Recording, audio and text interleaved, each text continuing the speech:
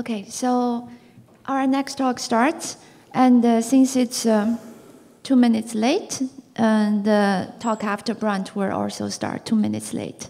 Okay. Let's start. Yeah. Okay. Thanks, Rachel. So hi, I'm Brent Waters. I'm going to be talking about a punctured programming approach to adaptively secure functional encryption. And so let me just start by talking very briefly about functional encryption. This is a way of thinking of encryption that moves beyond the all-or-nothing decryption semantics of traditional public key encryption. In the system, what we want to do is endow this user Alice with a secret key, which doesn't let her necessarily see the whole message, but lets her learn a particular function of the message. So we'll have an authority which generates a master secret key public parameter pair, keeping the master secret key to herself. She'll generate then a secret key F for Alice. And Bob, if he encrypts the message M, and eventually the ciphertext gets to Alice, she can learn the function f of m on the message. So this might be something like she learns if an encrypted email was spam or not, but doesn't learn anything more than that, for example. Okay, and then the progression of works that led to this, and around 2008 we first started using the term functional encryption, sort of changed it over from predicate encryption.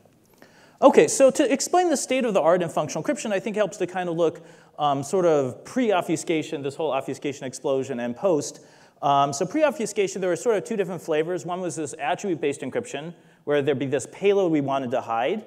And we have this metadata which we sort of evaluate the function over, but this metadata itself is tied to the ciphertext but not hidden. So at first we could do things like Boolean formulas on it, and then eventually we're able to, especially this neat GVW work, we're able to move to circuits, which was pretty neat.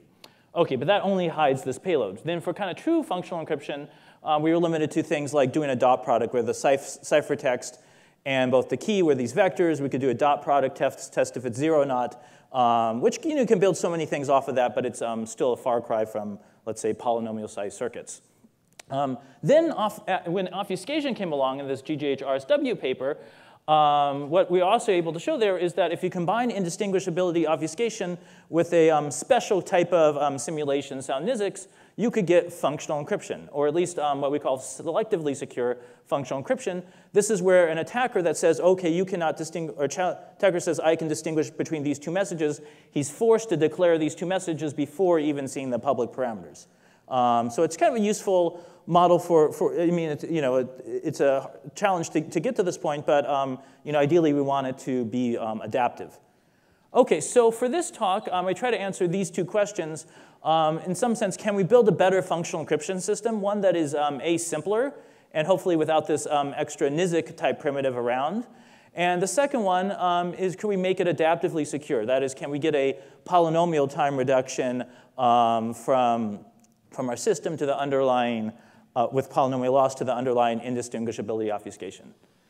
OK, so to present this talk, I have really two results here. The first one is going to be a simple, selectively secure functional encryption system that comes from I/O, indistinguishable obfuscation, plus one-way functions. Actually, it's a little more secure than that. We actually can do it for this semi-adaptive thing where all private key queries come after the challenge ciphertext, so a little bit better than the selective, but I'll just call it selective. Second, we're going to present the first, actually, that came in the literature, adaptively secure FE scheme that comes from indistinguishability obfuscation plus injective one-way functions. And to present this talk, what I want to do is first go into the selective construction proof so you can get some idea of these kind of punctured programming machinations used to get around and all this stuff. Second, for the adaptive one, just due to, in some sense, how complex it is and time constraints, I'm more going to give you an overview of the main ideas, which I would say the central idea there was we can take a one-time secure, like a one-bounded scheme that is adaptively secure, and kind of connect this with a selective-ish techniques to get full adaptive security end-to-end. And this is actually, and then finally, I'll kind of actually just make a couple remarks. We'll sure hear a good talk from Prabhanjan on how this bootstrapping technique can be simplified and kind of made better and stuff like that. OK, so for selectively secure functional encryption, let me first go over the basic definitions and tools we're going to use. Functional encryption scheme, again, has 4 algorithms: setup, encrypt, keygen, and decrypt. They have roughly the semantics I talked about earlier. Informally, correctness says that if we have a ciphertext that encrypts a message M, and if I have a secret key for F, and I execute decrypt, I will learn F of M. OK? And security, I try to shove it into, let's say half a slide here for this indistinguishability game. Here what we basically have is that the challenger will give the public parameters to the attacker. Attacker can query for secret keys from many different functions. And then it submits and gets these secret keys. And then it submits two messages, M0 and M1, with the constraint that for each function, f of M0 must equal f of M1. Otherwise, the system could be trivially distinguishable just using the natural power you get from the secret keys. OK, then the challenger does the usual thing. It flips a random coin, B, encrypts the message M sub B. We can ask for more private key queries with the same constraints. And the attacker's job is to guess B prime. And his advantage is the probability he does this over 1/2. OK, so in some sense, the usual definition. And selective security is where we move this selection thing up to step 0, ahead of seeing the public parameters. So in some sense, the security game here, the adaptive one, seems like the right one. And we'd like to be able to get to there, and of course, without using sub-exponential hardness assumptions and this kind of usual trick.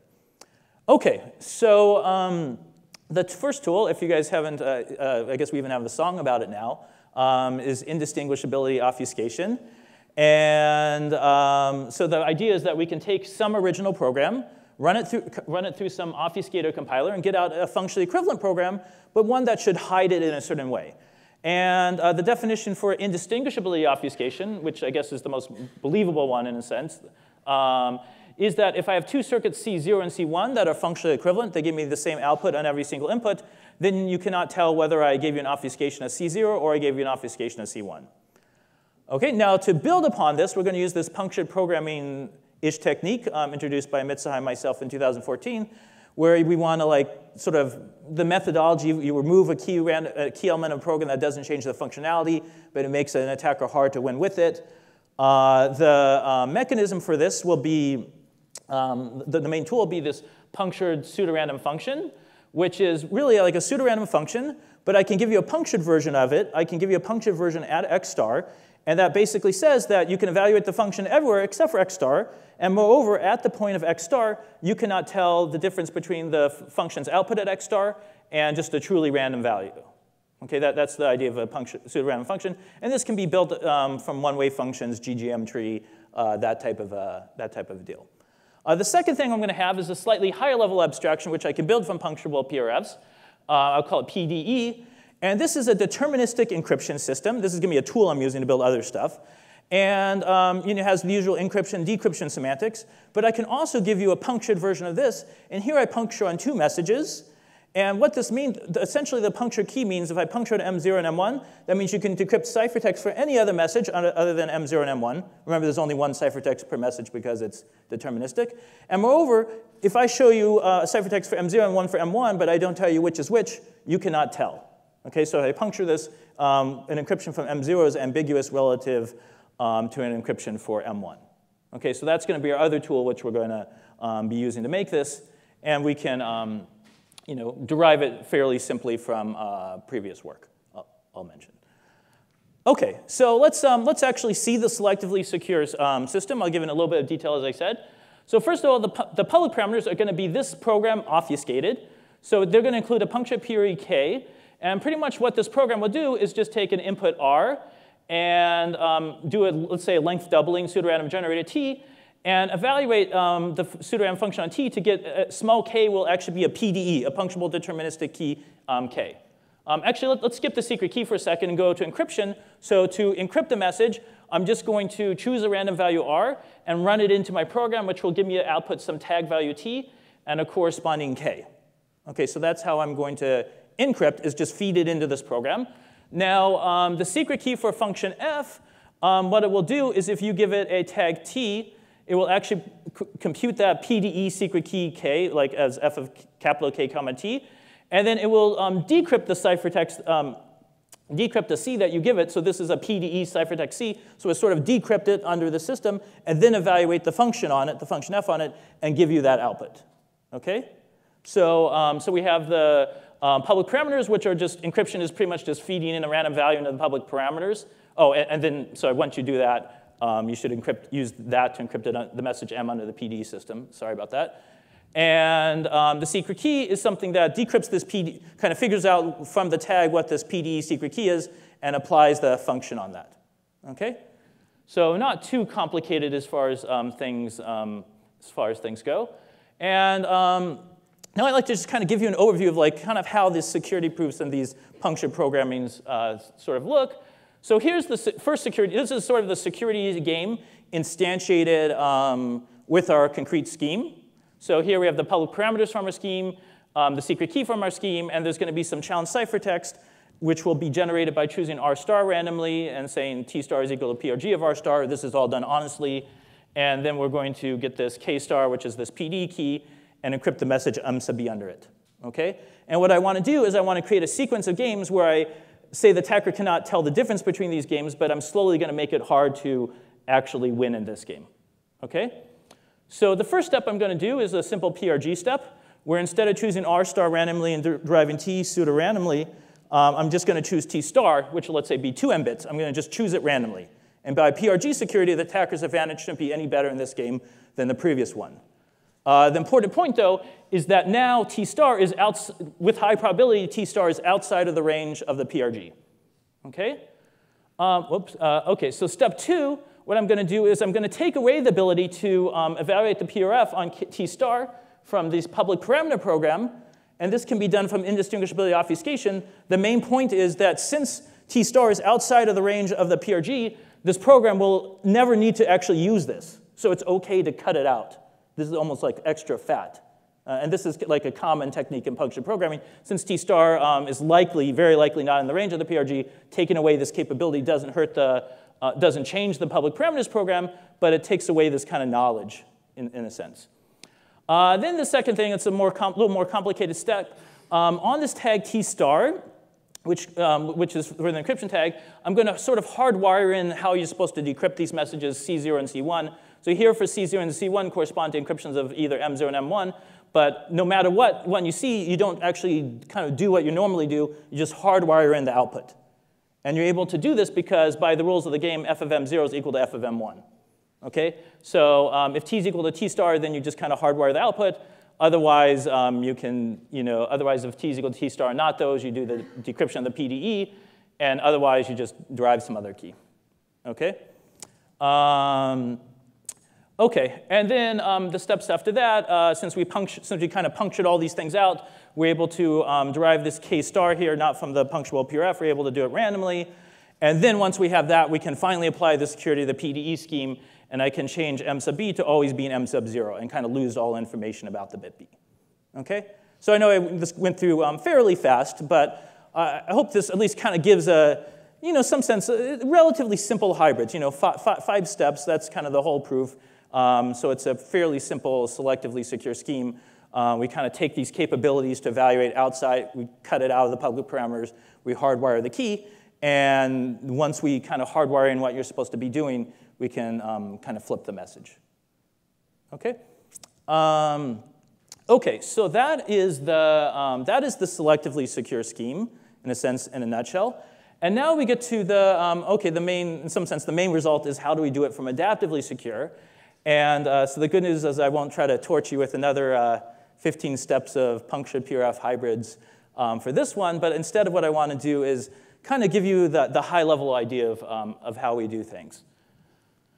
OK, so at the highest level, what we're going to do is we're going to combine selective-ish, for some definition of selective-ish, indistinguishably obfuscation techniques, which we saw some of in the previous slides, along with, it was open whether we could do adaptively secure functional encryption. But if we do this one bounded case, this case where you only give away, let's say there's only one ciphertext and only one private key, this was actually known from, known from previous work, like the GVW scheme. Okay, so we actually have this, but for this, the case we're not usually aiming for is this one bounded, we want unbounded or unbounded collusions, but we can actually make use of this as a tool, and we can kind of bootstrap or combine these to get an adaptively secure functional encryption scheme. And so the way it kind of looks, I'll give you kind of one snapshot of how things are going on. So a ciphertext for message M would be a pair of a tag T, and along with the ciphertext will embed somehow the tag T in a message M, and the secret key for function F will be associated with a different tag Y, and will somehow embed the function F, I guess along with Y too, I should say. Okay? And the idea is that these are kind of our ciphertexts, and what they're going to do, instead of kind of decrypting or evaluate the function directly, they're going to generate one-bounded ciphertext. So we're going to take these obfuscated programs, instead of doing the job directly, they're going to kind of generate a fresh, in a sense, fresh relative to these tags, one-bounded schemes, and then have the one-bounded schemes actually do the work of decryption. So the first step, what we'll have here, is this key obfuscated program. We'll take in the ciphertext tag t, and what it will do is it will produce a one-time functional encryption key itself relative to a key that's kind of generated from the pair y comma t. So it sort of pseudo-randomly generates a one-time system key relative to the pair of tags, not just one tag, pair of tags y and t for the function f, and also develops what I'll call a signal alpha sub yt here. Now for the second step, we're going to feed the tag of the secret key along with the signal that was generated. The signal source says it's OK to go ahead to this obfuscated ciphertext. And this will generate a one-time functional encryption ciphertext for the message M.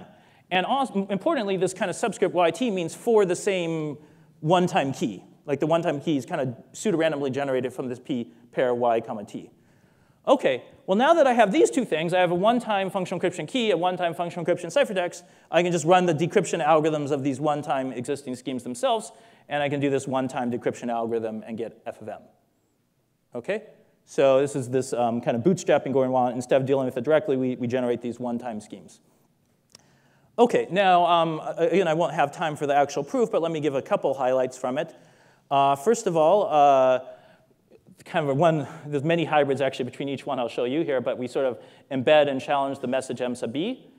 And then what we do is, in the ciphertext, in addition to embedding m sub b in there, the challenge message, we also embed always m sub 0, no matter what the bit is, kind of in this unused space at first, kind of doing nothing.